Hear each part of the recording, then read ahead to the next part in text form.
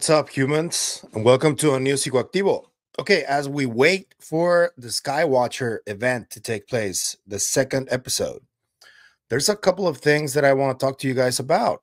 And I know that this is a generally like a UFO themed channel. Sometimes I talk about ancient civilizations. Sometimes I talk about consciousness. I would say that it's more a consciousness studies kind of channel, but it's all really connected.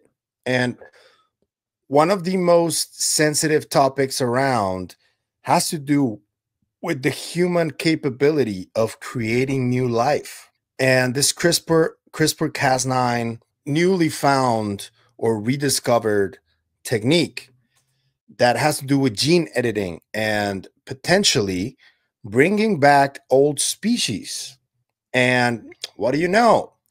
There is a concerted effort that just dropped today on Monday, April 7th, that will be known in history as a before and after kind of moment. Because to me, this is just as big as, for example, things like the internet being born or similar, very, very, very consequential moments in time and in history. We could also think about how the atom was split in 1945, stuff like that. So let me introduce you to Romulus and Remus. This is from the Colossal Biosciences Corporation, and they just released a multi-media announcement. They made a podcast with Joe Rogan. The CEO of that company, Ben Lamm, made a podcast with Joe Rogan announcing what they just achieved. They released a Time magazine full article and full investigation into what they just did. And just to not beat around the bush anymore, they just brought back a species of wolves that had been extinct for at least 10,000 years. I'm talking about the mythical direwolf. Yeah, the same ones from the Game of Thrones. Fun fact, Game of Thrones creator, Mr. Martin, is actually an investor at this company. And also Peter Jackson, the Lord of the Rings director, is also an investor in this company.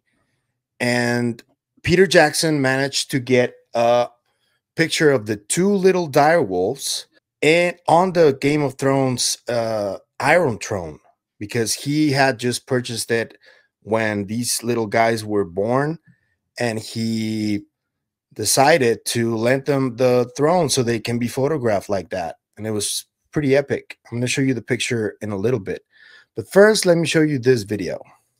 Over 10,000 years ago, a howl was lost to time.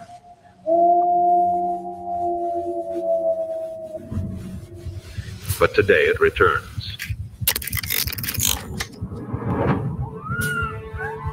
Meet Remus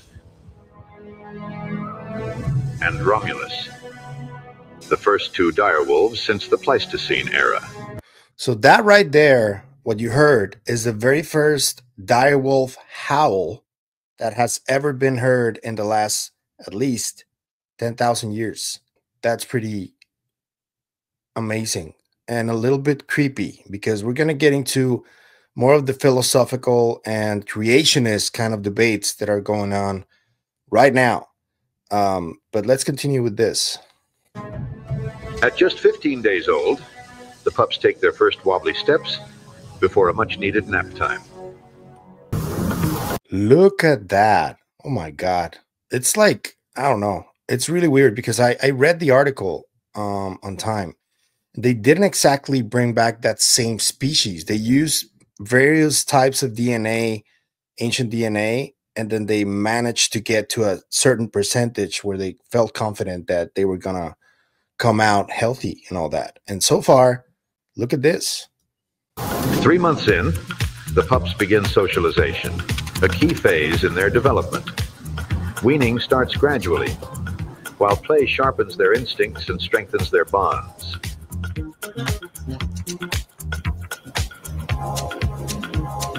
That's wild, man. That's We're witnessing And with a history mouthful right of here. growing teeth, chewing is serious business. Antlers and sticks help keep their fangs fit and strengthen their bones. Look at that. That's beautiful. At 5 months, a new instinct awakens. So this is how they are presumably right now. And that's why they wanted to wait a little bit, because they wanted to show you guys, and they're not fully grown yet. They're between 5 and 6 months old. They stop growing until their 14th month, which is 2 months after their first year of life. But look at these. The pups begin to sense structure, challenge one another, and learn the rules of the pack. Look at that.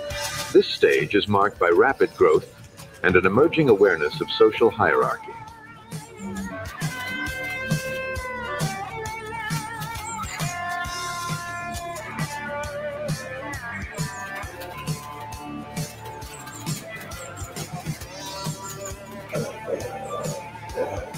Tussles, tackles, and toothy grins. Roughhousing may look like play, but it's serious practice for life in the pack.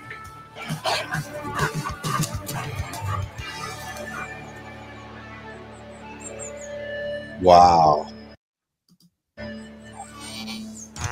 Look at that shot. Holy hell.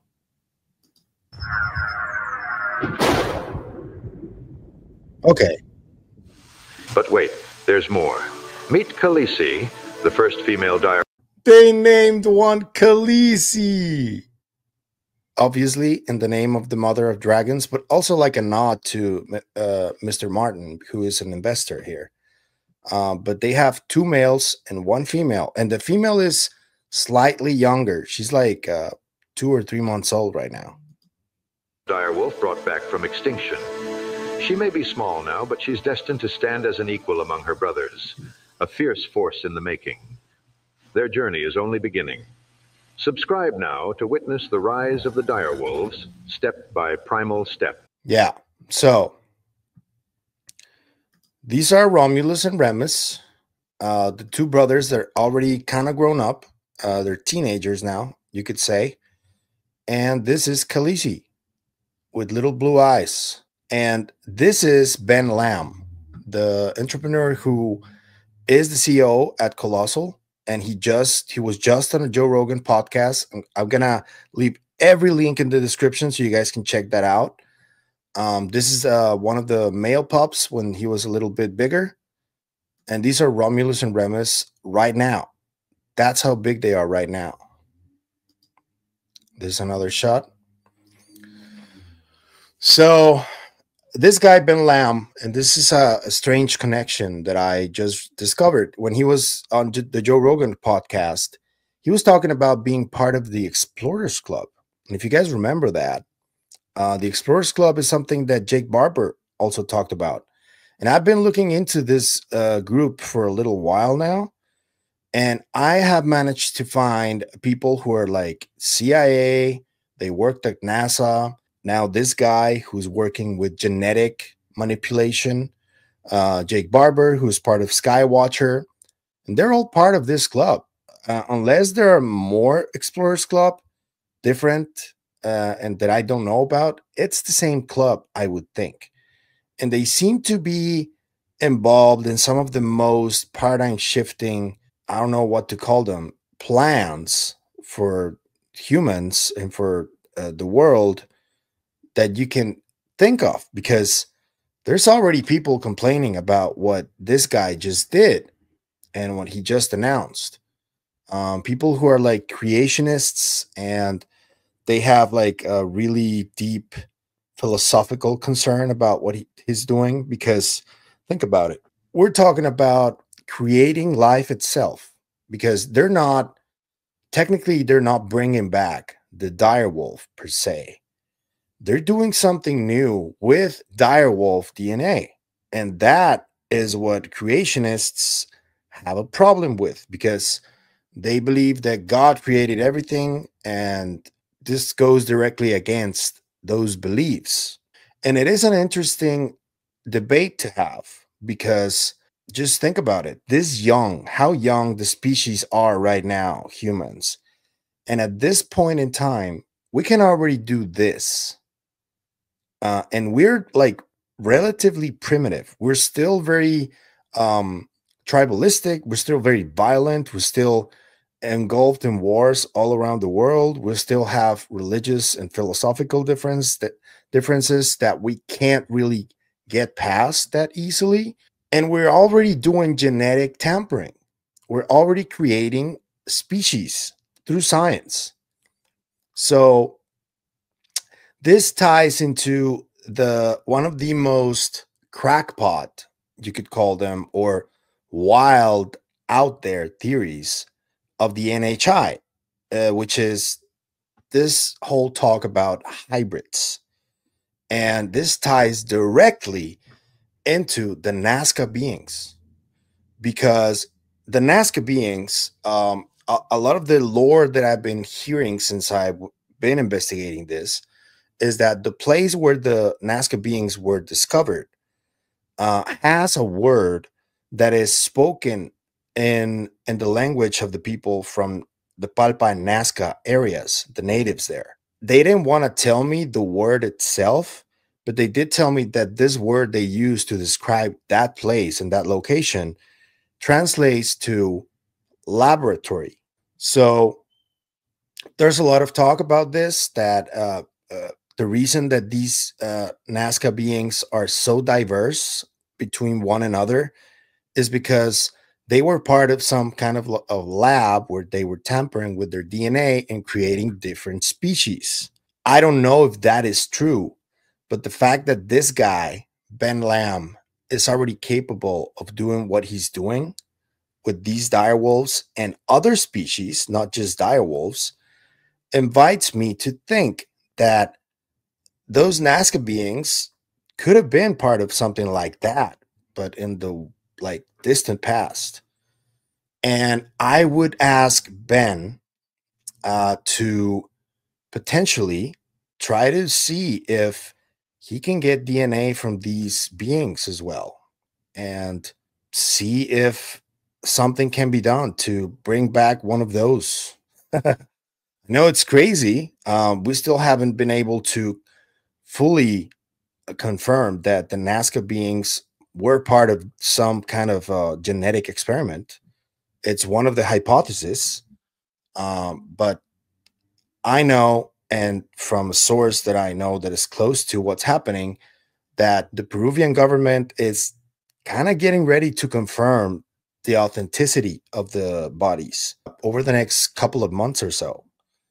So when that happens, there's a lot of stuff that are going to start happening from other countries that obviously, if these beings are confirmed real, companies like this one from Ben Lamm are definitely going to be interested in getting some of that DNA as well and see what they can do with it. And when that happens, things are going to get even crazier than they are right now. Ben, right now, is working with woolly mammoth DNA, dodo DNA. He already created a really cute woolly mouse with like a golden kind of hair, which is kind of weird. I'm going to superimpose the picture as I talk to you guys so you can check it out. It's really cute. The first animal that they created like this was the woolly mouse, and they're like advancing rapidly with the other animal DNA. And just to keep you guys relaxed a little bit and not like jump into any conclusions, this company is backed by the Humane Society, which has been around for a while. And those guys are the ones that make sure that no living form is hurt or killed during any of these types of experiments. So they keep Mr. Lamm and the Colossal Biosciences company on a tight leash, you could say. These little wolves are going to grow up in captivity, sort of, because they're going to be living, they're already there, and somewhere in the north of the US, They have like a reservation that is like over 2,000 square kilometers wide. So they're going to have plenty of space, and they're going to live their entire lives.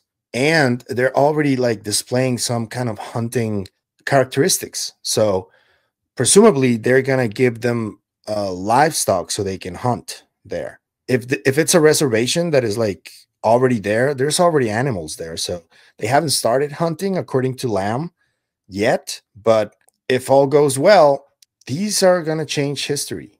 And they already did with this announcement. It's pretty wild. But I want to know from you, what do you think about this? If you're a religious person, what's your first reaction to this? Do you agree with what they're doing? Do you think they're playing God as they say? I am very excited personally because this means that science is making progress. Um, there are obviously like big picture plans they have for this. Their plan is not to just bring the species back, but to balance out the ecosystems where many of these species went extinct, and reintroducing these species is aimed to help the ecosystem flourish again. That's the main goal. It's not just bringing back the species just for the sake of it. You know, they have a plan, and I think it's wonderful. But you may think differently, especially if you have strong religious beliefs. So I want to hear from you. And what do you think about my idea of getting DNA from the Nazca beings? Do you think that would work? As soon as these bodies are confirmed authentic by the Peruvian government, I think a lot of things are going to start happening. And this is linked to that, I believe. Just one more thing I want to show you, which is the Time magazine cover. This is Remus.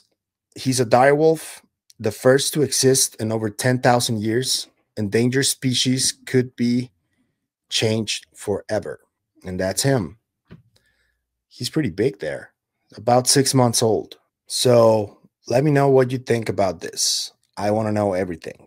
If you like the content you see, I'm going to ask you to please like, share, comment, subscribe, hit the bell icon so you can get notified when new video drops. If you want to support the channel in any other way, there's a bunch of links in the description. You can also become a member. You can also support us on KGRA. Thank you for your support, as always.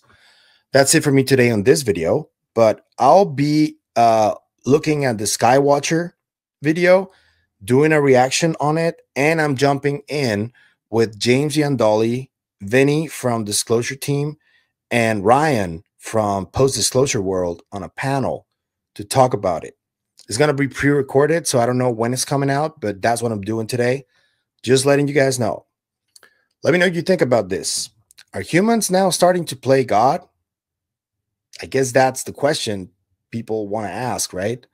I don't think so. I think it's just part of the evolution. The fact that we are like getting more accustomed to new science and this genetic stuff.